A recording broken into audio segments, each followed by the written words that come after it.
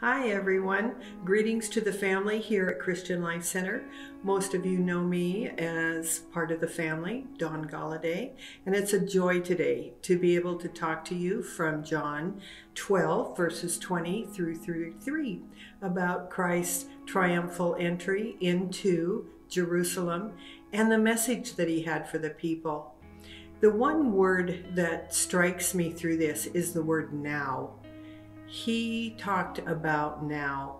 And the wonderful thing about Scripture is that the now when it was said, the now when it was inspired by John to write it, and the now that is now it's current, it's relevant.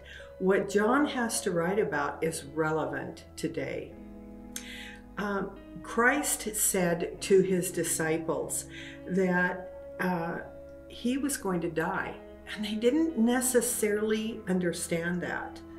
So I don't think that we totally understand that either. So bear with me. The Greeks were coming into Jerusalem. Passover was coming in a couple days, and they found two disciples. And they asked the disciple if they could go see this Jesus, this same Jesus that had entered triumphantly into the city, riding on a donkey, and yet they were expecting the King, the Messiah, to come. That was their expectation. This great deliverer that would take them out of their poverty, not just poverty financially, but poverty of the soul. They were expecting a Messiah, a great king. So these foreigners coming in wanted to meet this king. And the two disciples, I think it was Philip and Andrew, took them to see Jesus. And I wonder, were they expecting him to be sitting on a throne with all the regalia of a king?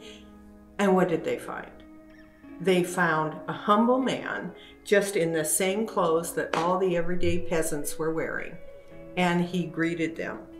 And, I think of the rallies that we have witnessed over the last couple years. And we're going to be great again. And there's a crowd mentality and everybody is cheering. But that's not what Jesus did. He sat there humbly. And what does he talk about? He didn't talk about how he was going to make Israel great again. He didn't talk about how they were going to be victorious. Instead, he talked about wheat seeds. I mean, what is that about? Most of us who live in the Yakima Valley know a little tiny bit, at least, about agriculture. So my husband was a farmer, and I know that one tiny little wheat seed is nothing. And yet when it's planted, it goes into the ground and it dies and it germinates and it springs forth, multiplying the seed. And that's what Jesus was talking about as an analogy about himself. And yet the disciples heard this just as we have heard it before we've given our lives to Christ. Most of us would have said, yes, Jesus is God's Son, not fully understanding. And they didn't understand this fully. So that's exactly what Jesus points to with his guests. He's going to be glorified in his death. Now, how is that? Because isn't death the enemy? And yet he's going to be glorified in it. His victory and our victory is in his death on the cross. I really encourage us during this 40-day season before Easter to really contemplate that. My phrase for 2021 is die to self, which is completely a new idea to me. And to live it out every day is kind of startling. I didn't realize I had so many areas that I needed to die to self. but I look at Jesus. In Philippians 2, Paul writes about him. Here he is, the king of the universe. He was with God and created the world, and yet he humbled himself to come and live with us as we live and experiencing everything we experience. That's dying to self. And that's what I encourage us to look at this Lent season, these 40 days before Easter. Now is the time. His time is now. So, can we detach ourselves from this life? Can we abandon ourselves to Christ, to die to self and follow him, making him our model? I am becoming reluctant to use the term Christians, and I'm searching for a term to use, and I think of, oh, it just left my head. Carriers of his image carriers. We reflect him. Do we puff ourselves up or do we humble ourselves? Christ says in this passage that the world is in crisis. Really? Is the world not in crisis now? Not just the United States, not just the Yakima Valley, not just my personal life, but the whole world is in crisis. And why? Because we need him. And he came for us. Is that not love? That is such extravagant, lavish love. And he did it because his Father loved him in that way. He did it because he loved his Father in that way. And he abandoned it all. That's what I struggle with. Abandoning my preferences, abandoning my rights, abandoning even what I think I know, abandoning what someone else has told me that tickles my fancy, abandoning it all to seek him, to follow him. And his disciples, who had been with him all this time, face to face with the Savior of the world, didn't get it.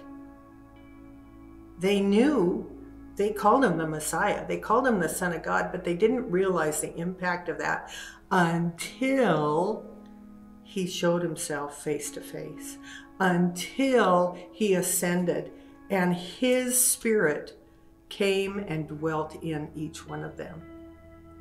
So if any of us are in the place where we think he's the Son of God, we need to come face to face with him. We need to come into his presence. As those foreigners asked, I want to go see Jesus. Can we ask ourselves that today? Take me into his presence. I want to see this Jesus, who's the King of Kings. This Lamb, the slain Lamb, becomes the Lion of Judah through the cross. And he said it was finished.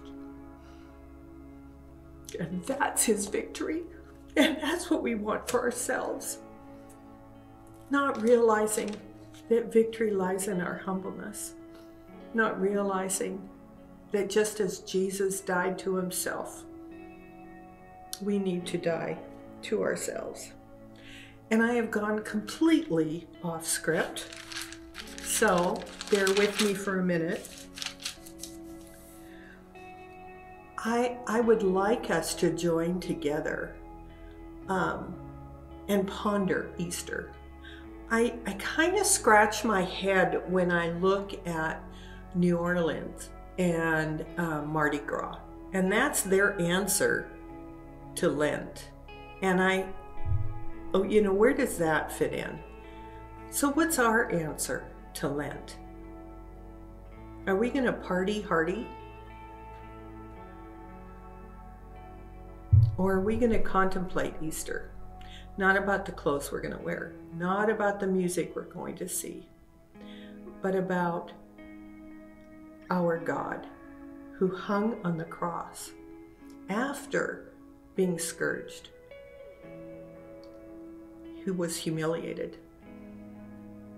And yet he did it for us, that we might have abundant life right now, because we are his and he is ours. So let's ponder these things and ask the Holy Spirit, how can my life glorify God? Not through the things that I do, but through the emptying of all that's in me for love of him.